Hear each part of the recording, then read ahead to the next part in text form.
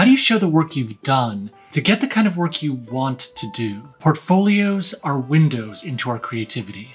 They grab attention and open up new opportunities. Crafting a portfolio is a deeply personal process that can stir up all sorts of insecurities. I've often been too busy doing the work to update my own portfolio. And I've had multiple career pivots. I got started in branding and user experience design before getting into service design and content creation. I have work from the past that I'm proud of that I wouldn't necessarily lead with today.